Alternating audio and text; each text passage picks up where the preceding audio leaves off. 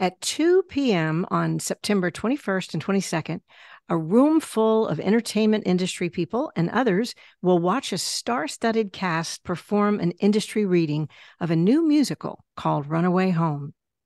Darren J. Butler and I co-wrote the first version of the show over a decade ago. It wasn't ready then, but it is now. Our reading cast members include Emmy, Grammy, Tony, and Golden Globe winning actors and singers, plus an Academy Awards nominee. Even our chorus ensemble members have major league credits. So how did this come to be? You're just about to find out.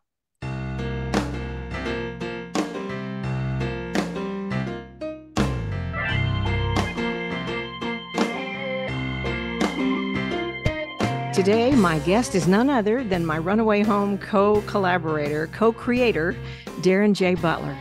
We're going to take you into the metamorphosis of this very special project of ours. Be sure and stick around because we're going to tell you exactly who is in our all-star cast. But for now, welcome to All Things Vocal, Darren Butler. Hey, Judy, thanks for having me. I'm excited. Hey, tell them what we just found out just before we started the record button. Well, this morning I woke up to the Broadway World article hit this morning. So we're super excited and very, very grateful and honored to Broadway World for doing an article on our reading. That's so kind of them and kind of to spread the word and let people know what we're doing. Yeah. All right. Well, let's go back. And I want to start by asking you to mention how the seeds of our collaboration got planted by my persistent sister, Beki Ferguson. Do you remember that? Right. Oh my gosh, that's a story right there. How long do we have? No, I'm just kidding. So back in the day, early 2000s, your sister Beki, your niece Greta was doing theater with me in the Shoals area of North Alabama. She came over and did some stuff with me in Decatur, my hometown where my studio theater was. And Beki kept saying, "Hey, my sister is a vocal coach. You ought to get her to come in and do a workshop. It'll be great." And I heard her, right? And I wasn't against a workshop. That's not true. But at the same time, it was a crazy season. We had so much going on. Mm-hmm.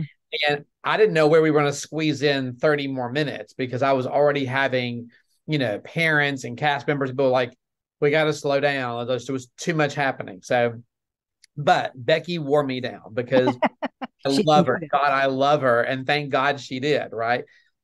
Because she said it can really change your cast and change your talent pool and help them to find their best voices. And I heard all that and it all made sense to me. Now, what she didn't do really was tell me who you were. I had no clue at all. And so we're going to talk about that synchronicity in a second. But I remember saying, okay, if you'll just organize it all, because I don't have a spare minute, then I'm good. So one Saturday morning, Judy, you come show up and we have a pretty decent sized room full of people that showed up for the workshop. Yeah. And about 10 minutes in, I thought, I'm an idiot because in just that time of you working with them, it completely changed their vocal sound. I saw them standing up straighter. I heard crisper diction. I heard a voice quality in them that I had never heard. So that was pretty amazing. So I'm sitting there thinking, wow. And then I knew you were a songwriter, but I had not made the connection to One Way Ticket because what you didn't know at that time was that, I never was a huge country music fan growing up, except for Dolly Parton. And I love some Kenny Rogers, but Dolly was one of my favorites, absolute favorites, always has been, always will be. And there was this song that came out called One Way Ticket. and I loved it. And at the time that it came out, I had just started doing the miracle work over in Helen Keller's birthplace. And I had some of the cast traveling back and forth that loved Leanne Rhymes. And so we listened to the song over and over and over again. And I fell in love with it. And it was, I guess in my mind, it was like a country crossover kind of song. I don't know. But I loved it. And I didn't know you wrote it, right? I didn't know that. I wrote it with, Keith Hinton. That's right. Yeah. It was an auspicious beginning. I'm so glad. It's so funny how when we look back, you and I look back, we see all these connecting points. Yeah. And it's just pretty wild. Well, It is backing pretty up, wild. I want to talk about you. Tell me Okay. how you started writing and about the monologues that you wrote that Right. have ended up in Runaway Home before Right. you and I even met. So I had gone to New York in the early 90s to see one of my good friends, Rob Lindsay Nassif, wrote a musical called Opal. And I had gone to New York to see his musical at the Lambs Theater, which it was just incredible. And on the way home, on the flight, I these characters popped in my head. I have no idea to this day what made it happen. But I've heard this happen before. Like J.K. Rowling talks about Harry Potter just popped in her head on a train ride. And that literally is what happened to me as well. And I think as writers, ideas pop in our head, right? Yeah, But absolutely. We just have to be receptive when they're being given out. absolutely. And so that flight was from LaGuardia to Atlanta to Huntsville. By the time I landed in Huntsville, I work in these little steno pads like this one right here, right? And so I had pages of Aaliyah, Piper, the preacher, Steve, Father Liam. And they had names and they had basic backstories already started because that's what I did on the flight. Man, paper and pencil, and off I Wow. went. Do you still have that pad? I do. I do somewhere. Yeah, I absolutely do. If you remember back when we closed the first workshop show, I gave cast members copies of things where I had done the very first scribblings of their characters. I did all that for them. But that's where it started. And then I didn't know where the story was going. I knew I had all these characters, but I didn't know how they all kind of weave together. And for me, part of my process is to find the unique voice of a character. Mhm. I do a monologue for them. Now, whether that monologue ends up being involved in anything, it doesn't matter. But I think a monologue, whether that character is talking to themselves or talking to another character, it gives you a chance to discover what their voice is. So I wrote Piper's kind of backstory of how she ran away. And then I wrote Aaliyah's backstory of how she ran away. And I did Steve and I did Katie, I did some of the others. And there was this thing I saw one day in a Writer's Digest that I subscribed to that said, hey, we're looking for monologues. And I thought, oh, well, I've got some new monologues. So I just on a whim sent Piper and Aaliyah's monologue in.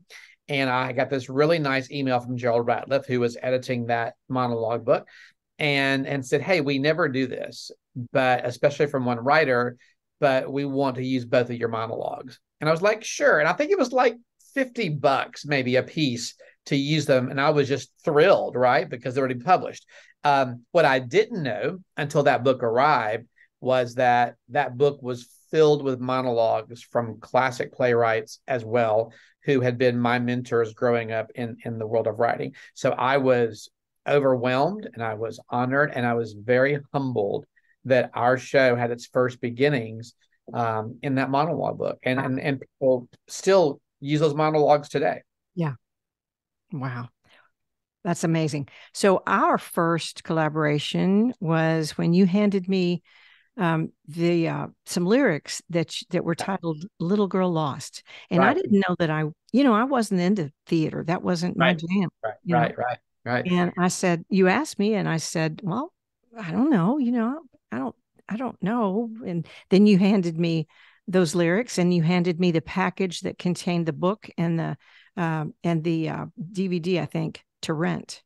Yes. With those two, I was like in. You're right. Right. Right. So yeah. So what's so funny about that? We come back to Rob Nassif again, who wrote Opal. Mm-hmm. Rob wrote a show called Honky Tonk Highway, and he's always had he's opera trained. He's a brilliant, beyond brilliant composer, lyricist, writer. And he said to me one time, he said, Darren, the closest thing to Broadway music is country music because of the Really? stories they tell. And I remember that conversation with him, especially after he wrote Honky Tonk Highway. And I always thought about that when I was writing the lyrics. And the lyrics to Little Girl Lost were the only lyrics I had written at that point. And Mm-hmm. so at the end of that workshop, I gave you that piece of paper, that typed thing of lyrics, and said, here you go. Now, honestly, I didn't expect to hear back from you for weeks or whatever, but it was the following Tuesday. That was a I Saturday morning. remember. It was the following Tuesday. I know that because I had my senior level acting class in my studio, and they were there. And you called, and I put you on speaker, and you sang "Little Girl Lost." And I remember when I gave you the lyrics, you said, "Don't hum any tune you have in your head to me." You just said, Right, "Just right, go do it." right. What was so incredibly weird, and the kids had already heard me kind of do the tune that I had in my head. Yeah. Our tunes matched, and you had never heard what I said. So the kids had chills, and they were like, "Did you sing Must be that a to her?" I'm like, tippy. "No, I didn't sing that to her. She wouldn't let me." I said, "But it was something," and I knew at that moment the universe had lined us up to do this. I knew it. Me too. And so it went. And so after that, you would tell me what scene you wanted me to write for. You'd give Right. me some text. Yes. Then sometimes you'd send me some lyrics to work with, and Yes. sometimes I'd rework them, and sometimes they'd be just about done. And or I would, start with the title, or we just worked all kinds of ways. Uh, We did. and Absolutely. yeah, I mean, to where I don't know where you start and I end. I sometimes it's like Right. that's Right. that's true collaboration. But It is true anyway, collaboration. Right. I would call you. I remember because my office was in my friend Jennifer's house, who does work for Dolly, and she sings with her. But my vocal training office was there, and I would stay sometimes into the wee hours working on these songs because I couldn't put them down. And I so know. I would call you at 1 or 2 in the morning and hum you a tune, from my little $200 Casio with the really cheesy drum track and everything, Right. and get you to, get your reaction to them. And that's the way we wrote the first rendition, wasn't it? Yes. I'll never forget driving home from the Miracle Worker Uh-huh. one night, and it was before we went to Connecticut to do the production with Mark Mazzarella. And we put the duet in of Can I Love Again? And I had written the lyrics that afternoon, sent them to you on the way home about 11 o'clock that night. You called me and had the duet. It was just, that was so much fun. I remember those days Oh so yeah. well. Oh And I yeah. think that's been the fun part too of the new songs Yeah. is kind of that of doing And that. Yeah. it's funny because we'll get to that, but till we Yeah. started back up, it wasn't in my bones to want to get back. It was a No. lot of work. And Yeah. I was like, Absolutely. and then when it was time, Yeah. it's like music just like poured through me. And Yes. I think the script poured through you and our It did. collaboration with the songs and everything. Weird. Um, okay. So explain now what a workshop for the people that are not into theater all that much, that Sure. listen to all things vocal. What is a workshop? And Right. talk about that first one we did in Decatur, the precious first So one. when you write a play or you write a musical, you got to get it up on a you got to get it from an audience, right? So we didn't do an initial reading of this Right. We except didn't ever do a for reading before. except for just my students. I had my students in my acting class. We would sit there and we would read it, and so I could hear it. But at that point, it wasn't ready. I mean, if we were going to do the show, I had a studio theater, I had a budget, so we were just going to do it, right? It wasn't like going out trying to find producers and investors or a theater to do it in. So I needed to hear the dialogue. So the first thing we did some table reads of the script even before you were involved, very much, and Never so I saw could those. hear the dialogue, Yeah. and then I think you thought we had a year or a year and a half to write the music, and it wasn't. It was like the following September, right? It was pretty quick. I remember that. And so I had a studio theater there in Decatur, Alabama, and we sat probably 48 for dinner. We sat probably 85 or 86 for just regular chairs. So a small studio space, very much like the off Broadway houses in New York. And so it was easy to put the show up because you're not paying the cast, and I was renting the space already, and so we just kind of had our basic expenses. But it gave us a chance to get audience feedback, and that's what you have to do. You got to get in front of an audience and see if what you've written, Uh-huh. if it emotionally connects with your audience. Does the story make sense?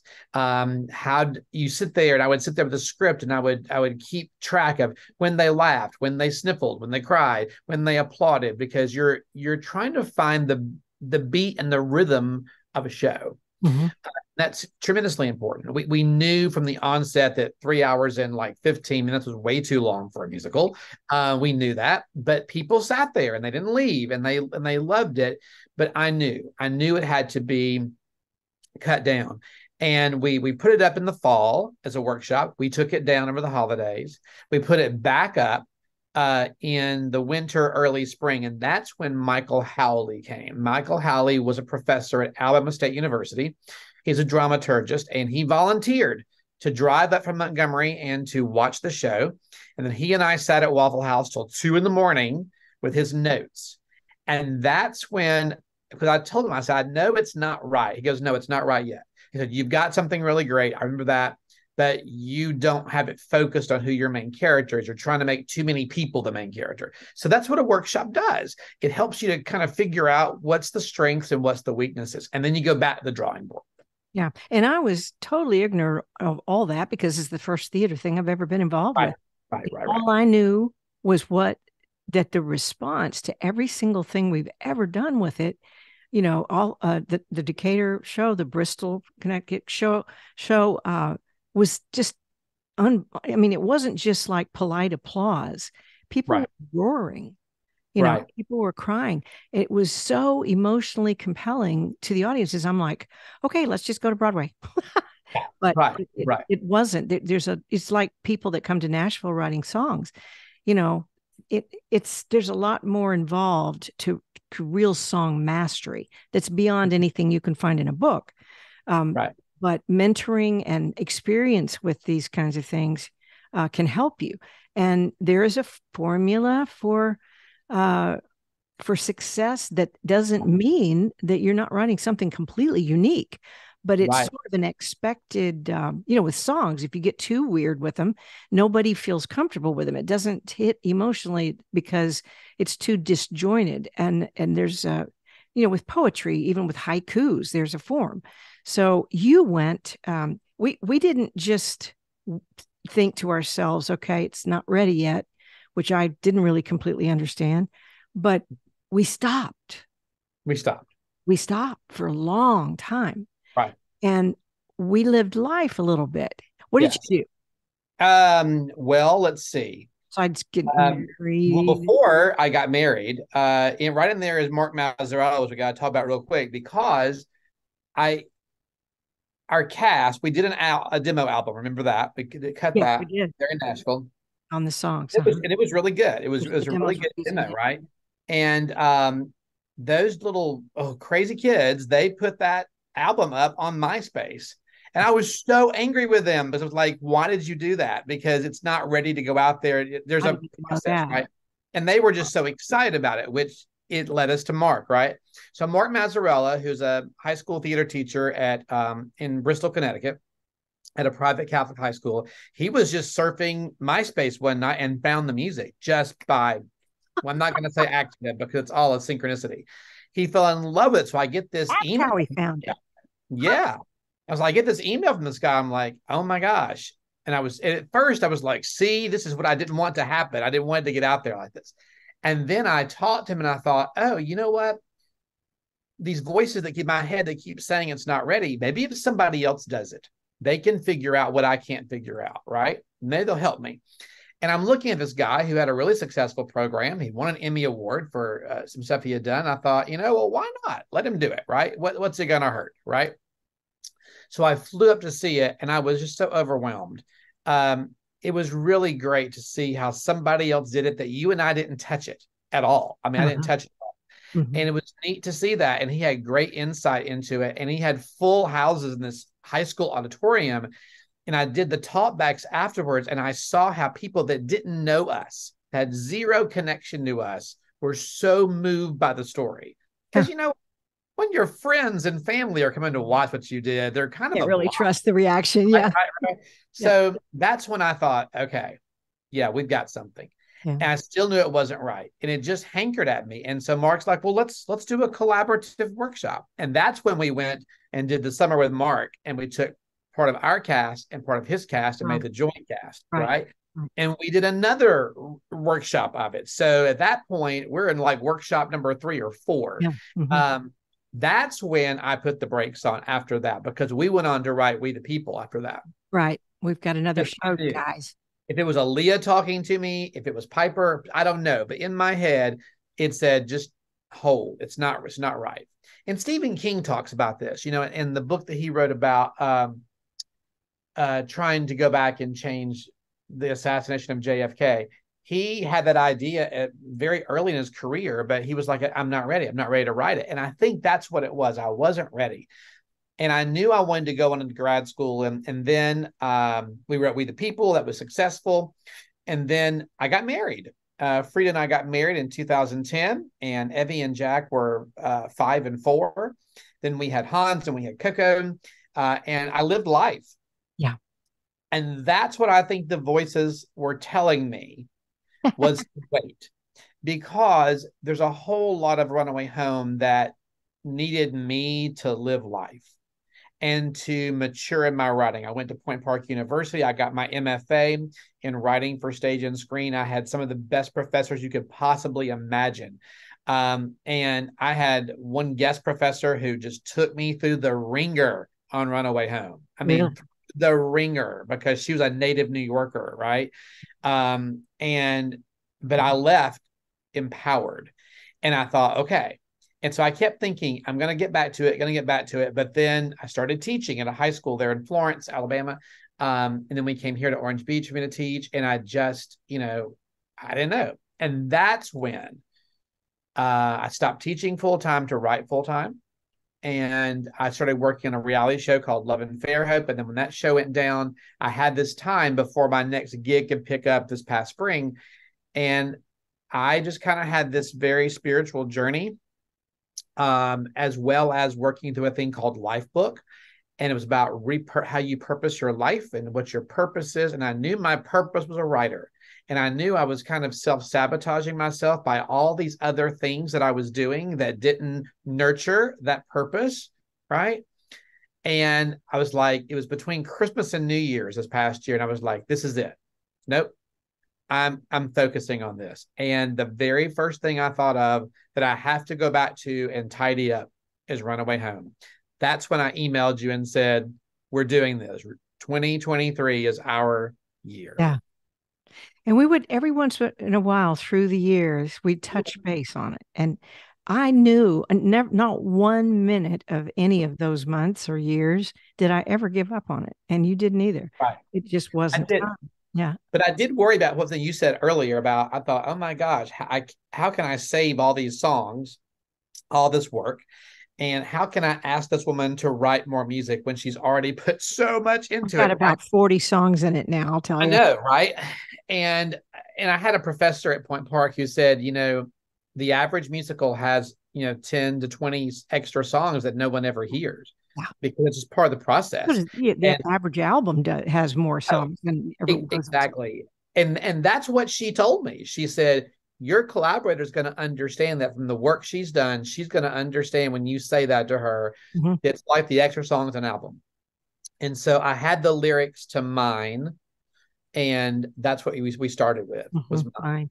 Yeah. And I think a thing with me about it was not that I wanted to be lazy and not do it, but I felt really good about the songs that I'd done for it before. And I didn't know if I was up to it.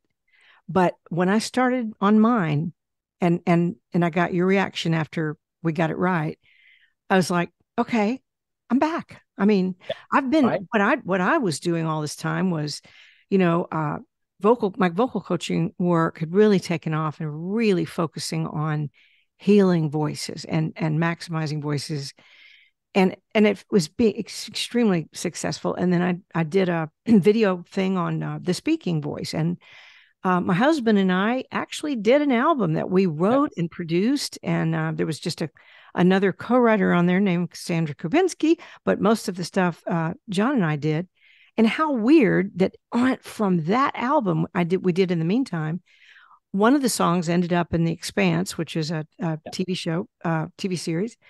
But another one is one that you've chosen for Runaway Home, and it's going to be on that.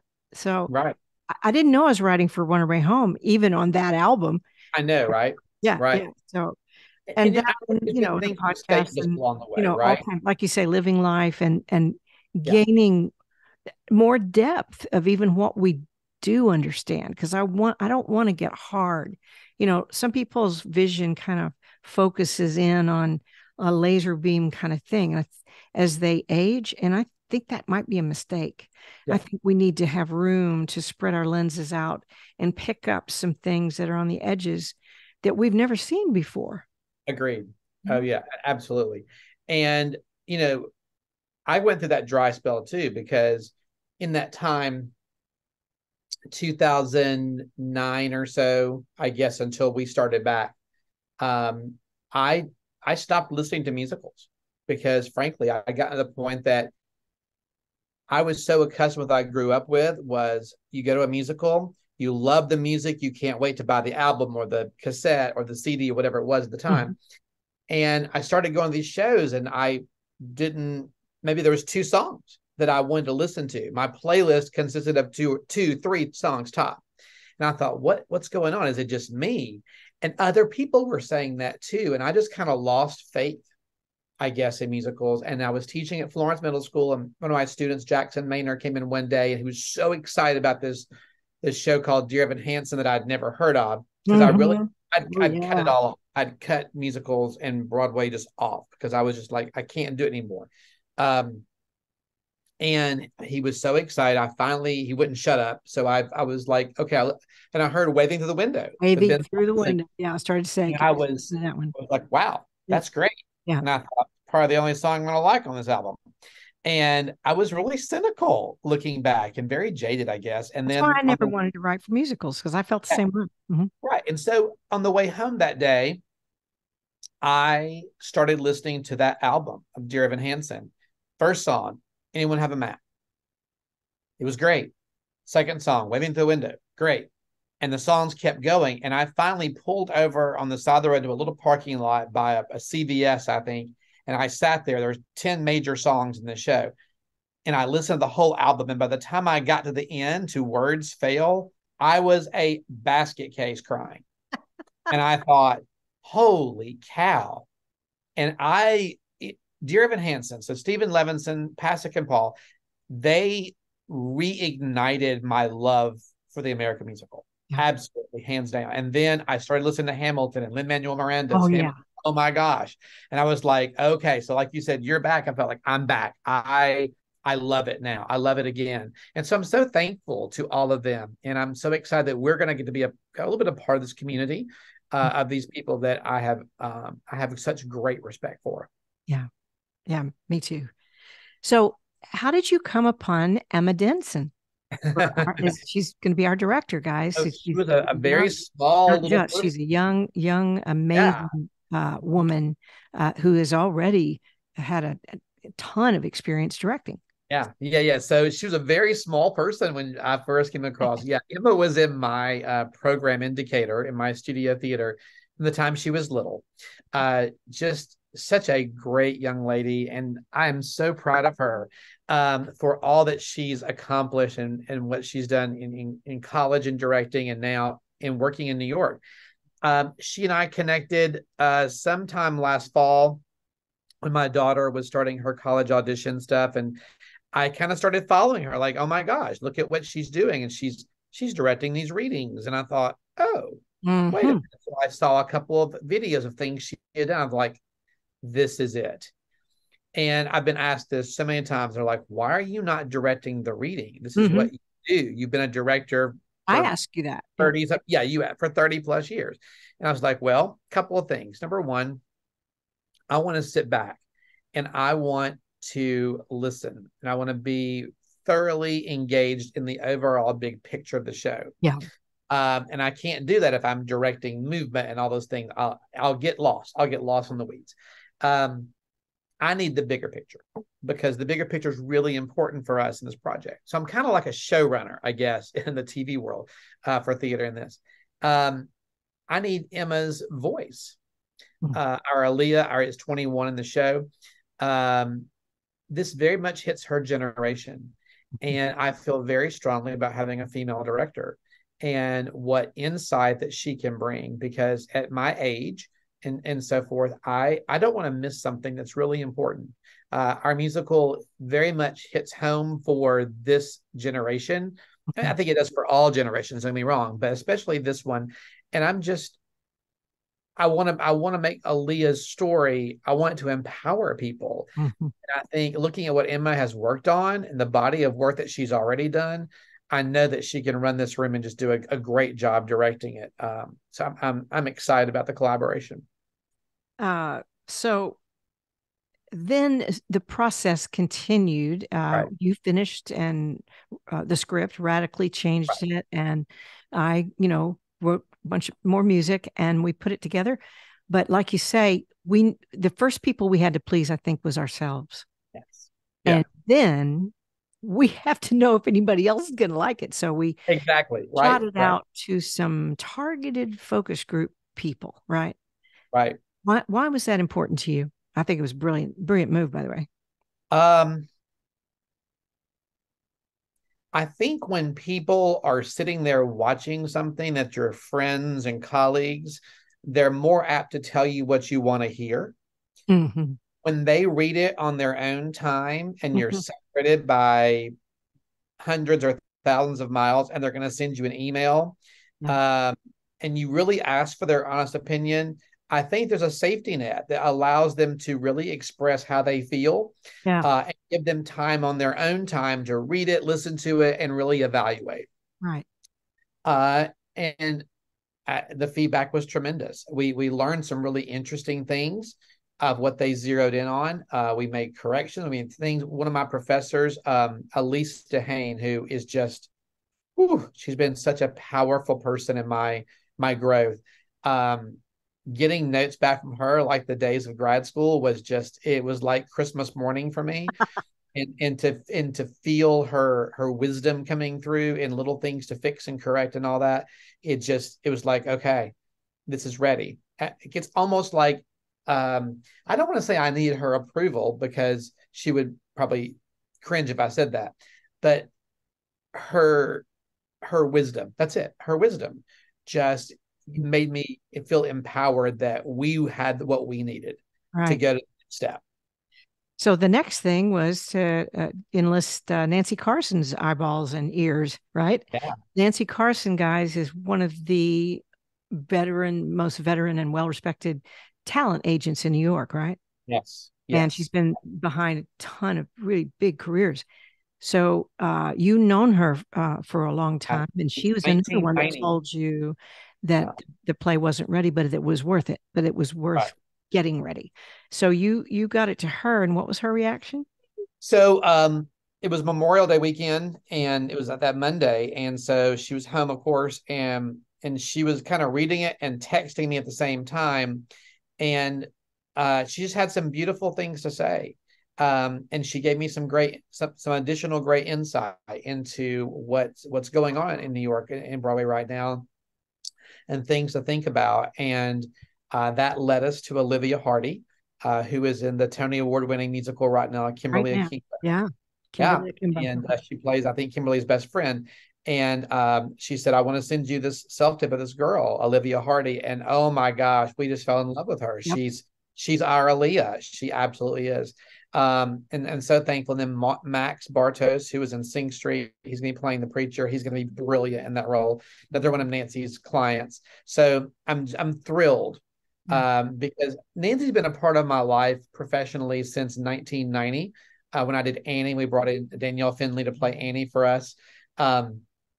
And Nancy's always been that person who I could always count on for honesty, because she's not going to tell you what you want to hear. I mean, she's going to be very honest, brutally honest, but that's what you want. That's what I respect.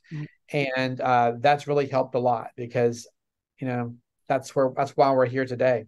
But she never gave up on me as far as encouraging me to do this. Just because I lived in Alabama didn't mean that I couldn't do this, right? So here we are, friends.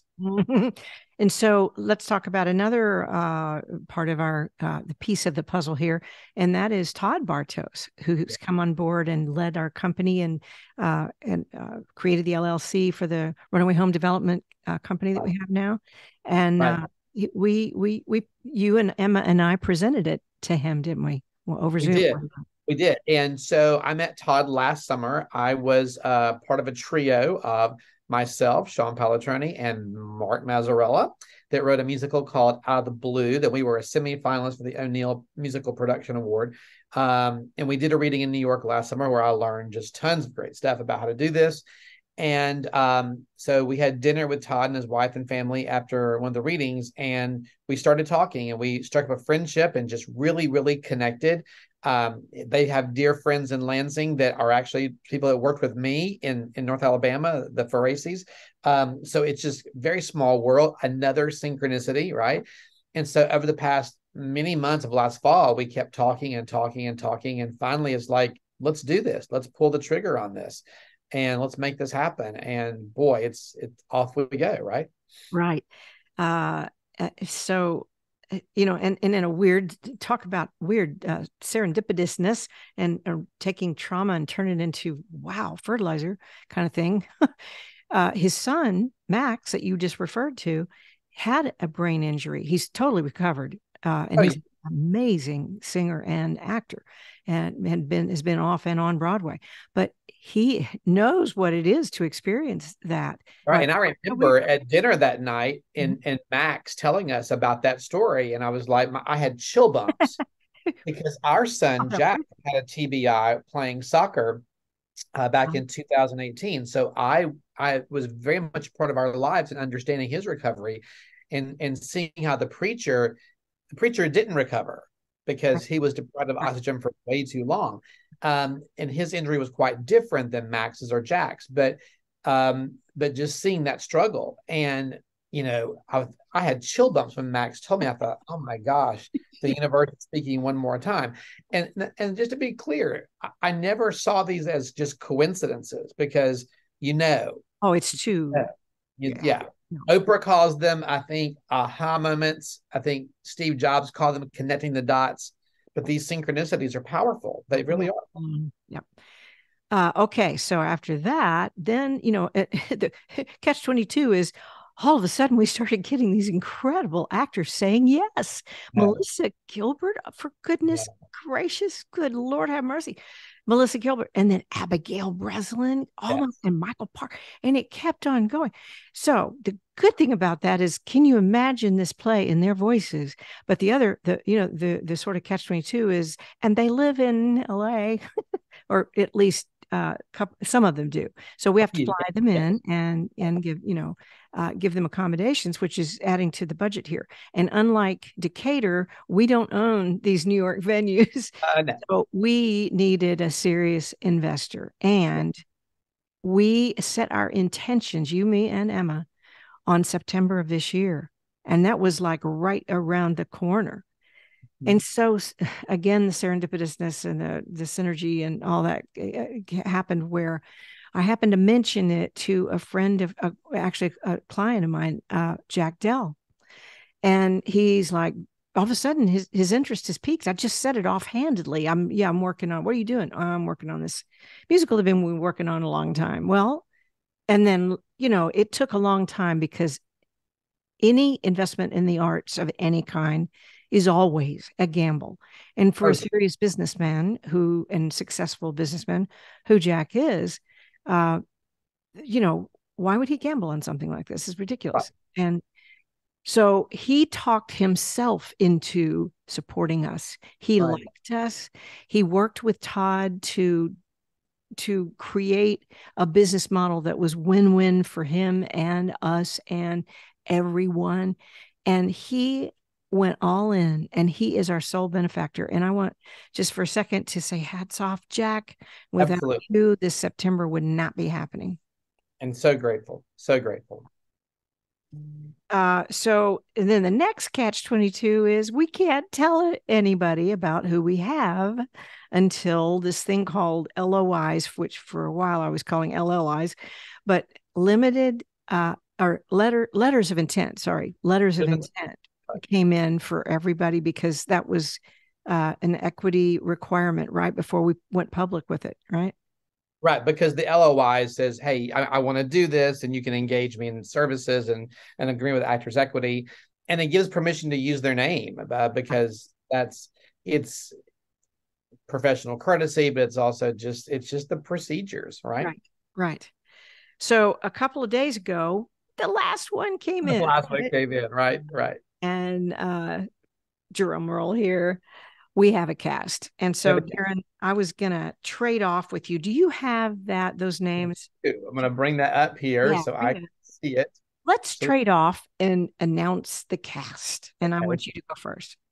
Okay. Well, I've already said her name, but we could not be more excited um, to have Olivia Hardy, who is our lead for our Aaliyah. She's just going to be a powerhouse. She is currently in the cast of the Tony Award-winning musical Kimberly Akimbo. Right. And we're going to just give a really, because of the length of this podcast, we're going to give a really short definition short summary, I guess, of the work of these actors. But if you go to Runaway Home, themusical.com, there's bios on everybody and pictures, and you'll go, oh yeah, I know them. And so as we go, just know that Abigail Breslin is an Academy Awards nominee, and from her role in Little Miss Sunshine. She was also in Signs and one of my favorites, Nim's Island, and the list just goes on forever. Yep. And then Melissa Gilbert. I don't know how the universe just spoke to us here because I grew up watching Melissa, of course, in Little House on the Prairie. She also has a connection to the Miracle Worker and Patty Duke, as I do, of course, from my work with the Miracle Worker. So the universe is aligned, and she has been she was the president of Screen Actors Guild, and she's just one of the most delightful human beings you'll ever want to meet. So we are thrilled to have her playing Mrs. D'Angelo. She's an Emmy winner, Golden Globe nominated actor, director, producer, New York Times bestselling author, former president of SAG-AFTRA, and our Little House on the Prairie girl. Yeah, that's right. That's right. And a joy to work with. Oh my gosh, we're already working on songs. Yes. Next is Michael Park, an Emmy and Grammy winner. He's a singer that won a Grammy for his part in Dear Evan Hansen, right? And for those of you who've seen the TV show Stranger Things, he played a father in that. I think he got killed or something. Yeah, and he ran the newspaper, right? Okay. Yeah. Okay, gotcha. And of course, part of Dear Evan Hansen, which is, right. I mean, without Dear Evan Hansen, we wouldn't even be sitting here today. Yeah. Just to be honest. Yeah. I mean, there you go. There's another synchronicity, right? There's synchronicity. So who's next? Matt Hayes. So Matt's another one of mine from Decatur. Yeah. Grew up doing theater, went off to Auburn, and then went off to LA. And he has just been tearing it up in LA. He's had guest spots on Jane the Virgin. He's a multi-award winning filmmaker, podcaster, actor, and producer. One of the finest human beings you'll ever meet. And so we're so thrilled to have him and playing Shorty. Yep. And King Orba. Does he look the part. I just love his exotic, rough looking, and what's funny is we've been told he's one of the nicest people you'll ever meet, but he's going to play our head thug. So he's going to play Duke. And he is a film and TV actor and director and composer, and plays Zeke in DC's Stargirl, among many other things. Right. Then we have my buddy, Max Bartos, theater, film, TV actor, music artist. He's got a great album out now. He's touring. He was in Sing Street, Broadway before the pandemic. Boy, what a great guy. Just great. Keep your eye on this young man. We're going to see him accepting many awards down the road. And Ellis Gage is a theater actor, voiceover, and jazz artist. And we are really happy to have him playing the part of Steve. He's just perfect. Yeah. Perfect. And then Cadence Baker. So Cadence was one of my students when I was taught at Florence. And it was really kind of an interesting thing because in the conversations in talking about casting, there was someone on our team who said, Cadence Baker, right? And I'm like, well, yeah. And of course, Cadence on American Idol in 2022. She was top 20. And they're like, man, her voice would be great for Piper. And I'm like, yeah, it would. So I reached out to Cadence, and we're so thrilled to have her there. And everyone knows there's a singer, but I was one of the people who trained her acting wise. When she was in high school, she was Peter for me and Peter and the Starcatcher. She was in The Music Man, Our Town. um, she's just tremendous. I mean, she's just a tremendous little actress. So I'm thrilled to have her playing Piper. Mm-hmm. And the very last one we cast just recently Yeah, was and just we are so grateful to find her. We would have cast her first, right? probably so. Yeah, We knew her, but her name is Ali Gallo, and she's an American model, movie, and TV actor. And we're thrilled to have her play the lead mean girl, Little C. little. Oh yeah, she's gonna be great. She's just perfect. And she's one of So the nicest people you ever meet, too. she She's is, and then our ensemble. I mean, Judy, I kind of tasked you, and like the ensemble is yours. Just help me find great voices because when you're building that vocal fold, that whole thing, you want great actors, but you want great singers, right? So Cassandra Kubinski, who actually co-wrote Still Breathing with you, um, you can see her singing that, by the way, on a YouTube video on Bird Cafe from back in the day. Albert Gersman, Danny Apple, and Freedom Bresner. Freedom Bremner. Just, oh my gosh, this is a powerhouse of four people that are going to knock people's socks off. So I'm pretty sure that I saw Albert in Mamma Mia when I saw it on Broadway. Yeah. I'm sure. Yeah. So, and I worked with Danny last summer on Out of the Blue. She's just delightful. You can see her on many things with her and her singing dog, which she's hysterical. She's great. But they're fantastic people, and we are beyond blessed and grateful to have this team of actors, this talent, to bring this show to life. And hats off to JP and Kat Rendy, who helped me find the Albert and Freedom. Right. So yeah, because I know all the Nashville greats, but with our budget, we didn't want to fly anybody in, so I had to have some help with the New York folks. I knew we could find if I knew where they were. So yeah, we need friends, don't we? And also, I want to mention Sean Palatroni, our music director. He's also an Emmy-winning guy, and I'm loving the scores that are coming across to my songs and to our songs. And so I look forward to what he's going to bring to the show with the musicians that he's bringing, and the mastery that he has to bring new stuff out of that I wouldn't have thought of, that into the song. So I think it's going to be an incredible show. It is. And like I say, guys, again, go to runawayhomethemusical.com. And I will leave a link to that, of course. And you can find out so much more, and you can keep up with Darren and I are working on this every day. Every day there's something new that comes up about it. So we are feeling like a runaway freight train until we get to September. And if you're listening to this after September, you'll find on that website, what's becoming of it. So, Darren, what are the next steps for Runaway Home that may have already occurred by the time people hear this? But what are the next steps? Well, the next steps are, the purpose of the reading is to put it in front of industry professionals, producers, directors, showrunners, that kind of thing. The next step is that it gets launched to a commercial venue, off Broadway or Broadway. That's our goal, right? We want to see it fly and do those things. There's also a limited TV series of Runaway Home that's not really a musical.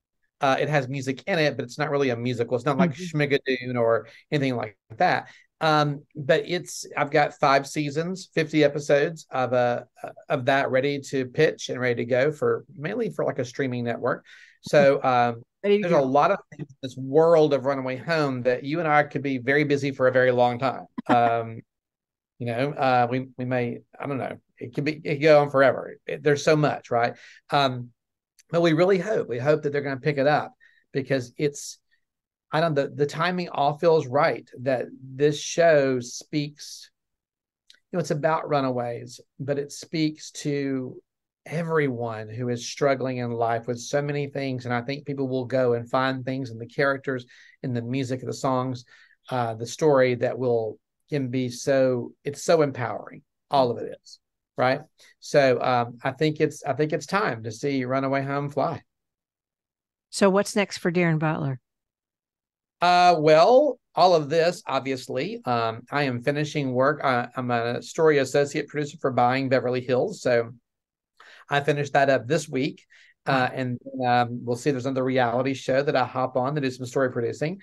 You and I are going to collaborate on another new musical called Never Say Goodbye, an Americana musical that I'm excited about because it's not as dramatic as this one. It's more of it's a comedy. It's a dramedy.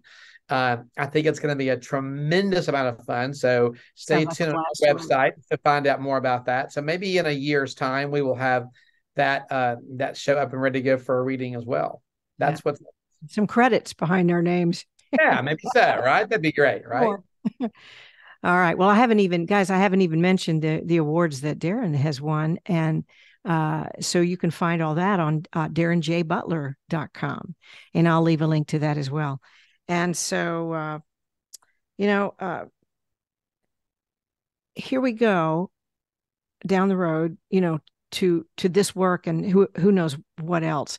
And we're not done yet. And I think every day that we just show up and try to be excellent at whatever it is we're doing, we just follow the road and it goes places we never would have dreamed. That's correct. I think you've seen that too. So Darren, I'm so happy to be your partner in crime. Same here, friend. Same here. All right. See you in New York.